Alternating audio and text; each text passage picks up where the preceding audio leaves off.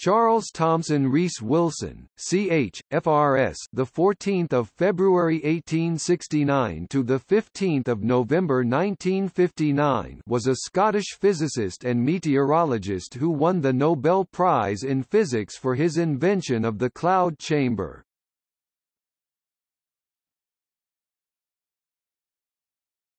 Topic: Education and early life.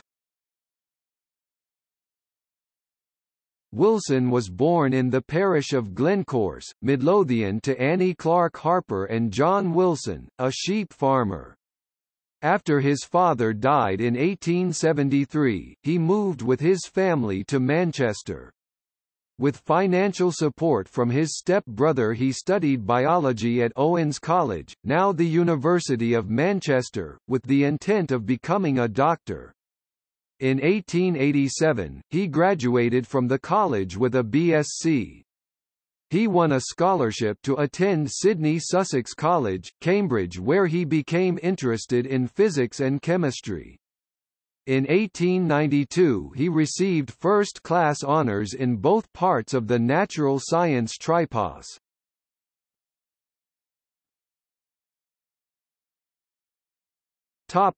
Career. He became particularly interested in meteorology, and in 1893 he began to study clouds and their properties. Beginning in 1894, he worked for some time at the observatory on Ben Nevis, where he made observations of cloud formation. He was particularly fascinated by the appearance of glories. He then tried to reproduce this effect on a smaller scale at the Cavendish Laboratory in Cambridge, expanding humid air within a sealed container. He later experimented with the creation of cloud trails in his chamber by condensation onto ions generated by radioactivity. Several of his cloud chambers survive. Wilson was made Fellow of Sydney Sussex College, and University lecturer and demonstrator in 1900. He was known by some as a poor lecturer, due to a pronounced stutter.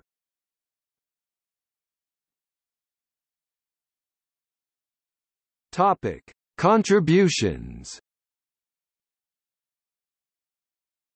The invention of the cloud chamber was by far Wilson's signature accomplishment, earning him the Nobel Prize for Physics in 1927.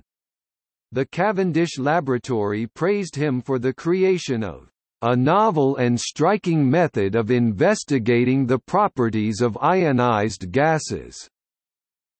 The cloud chamber allowed huge experimental leaps forward in the study of subatomic particles and the field of particle physics, generally.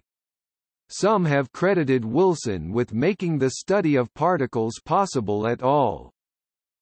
Wilson published numerous papers on meteorology and physics, on topics including X-rays, ionization, thundercloud formation, and other meteorological events. Wilson may also have observed a sprite in 1924, 65 years before their official discovery. Weather was a focus of Wilson's work throughout his career, from his early observations at Ben Nevis to his final paper, on thunderclouds.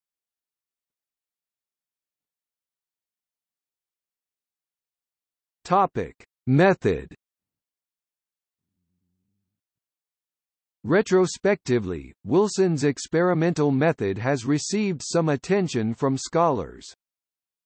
In a period of scientific inquiry characterized by a divide between analytical and morphological scientists, Wilson's method of inquiry represented a hybrid. While some scientists believed phenomena should be observed in pure nature, others proposed laboratory-controlled experiments as the premier method for inquiry. Wilson used a combination of methods in his experiments and investigations. Wilson's work made things visible whose properties had only previously been deduced indirectly. He has been called almost the last of the great individual experimenters in physics.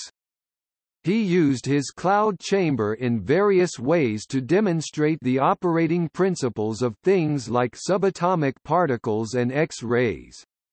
But his primary interest, and the subject of the bulk of his papers, was meteorology.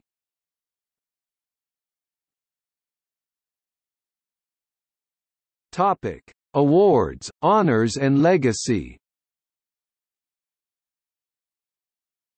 Wilson was elected a Fellow of the Royal Society (FRS) in 1900. For the invention of the cloud chamber he received the Nobel Prize in Physics in 1927, becoming the only Scottish-born person to do so. He shared this prize with Arthur Compton. Despite this great contribution to particle physics, he remained interested in atmospheric physics, specifically atmospheric electricity, for his entire career. For example, his last research paper, published in 1956 when he was in his late 80s, at that time he was the oldest FRS to publish a paper in the Royal Society's journals, was on atmospheric electricity. The Wilson crater on the Moon is named for him, Alexander Wilson and Ralph Elmer Wilson.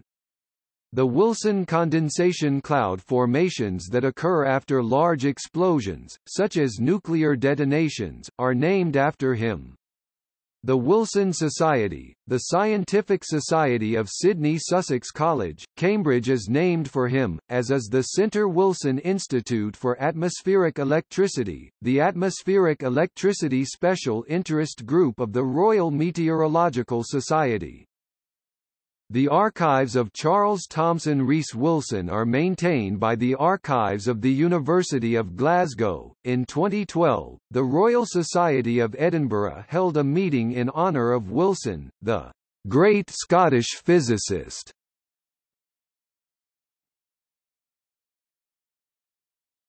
Topic: Personal life.